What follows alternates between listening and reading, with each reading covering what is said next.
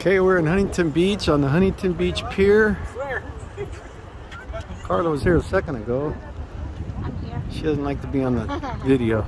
And it's cold. Yeah, it's kind of chilly. It's chilly and there's surfers out there. Let's see, there's fishermen here. Yeah, lots of fishermen too. Waves look pretty good. But it's cold and of course they all have wetsuits, as you can see.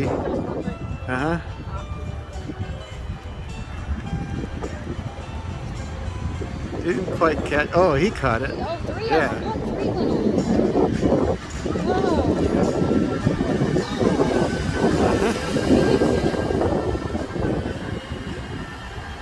We have to. I come out. My wife has business out here.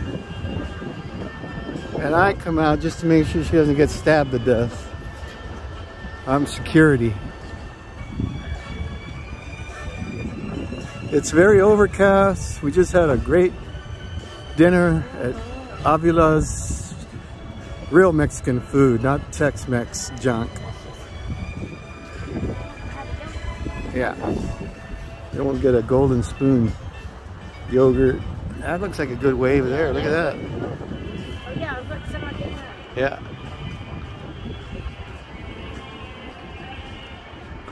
I mean, you wouldn't catch me dead in this water, in this temperature. It's cold. See people with sweatshirts and stuff. Fishy.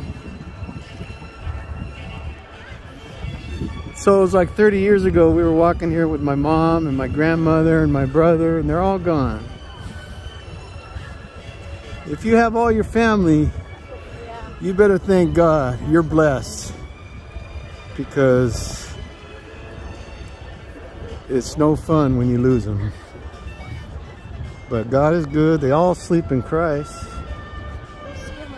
Yeah. We're going to turn around right here, right? Let's go out here. The girl used to work for me, Karen Wright, at Western Financial. She was a loan analyst, and she reported directly to Pete. He was my trader. And she lived in she owned one of those condos right there. I remember that. She was pretty smart. Do you remember Pete? Yes. Guy was smart. I hired him from Fannie Mae. Like New Mexico. Yeah, somewhere. I hired him from Fannie Mae. It said, we need a trader to trade these securities. He knows what he's doing. All right, let's head back.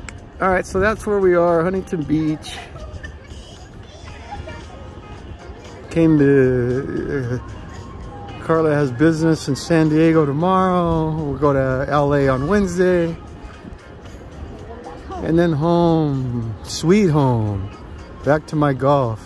You know, I was reading about golf today, the technology they're worried about because of the ball and the clubs.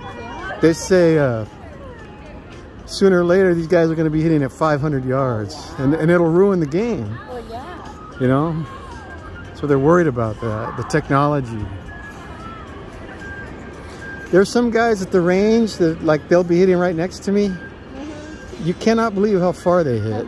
I just, how can you hit something that far? And if I get into one, it goes pretty far, you know. Yeah. And I feel good about it. But these guys, man. Yeah. All right, I'm gonna turn her off, turn her down. So, all right.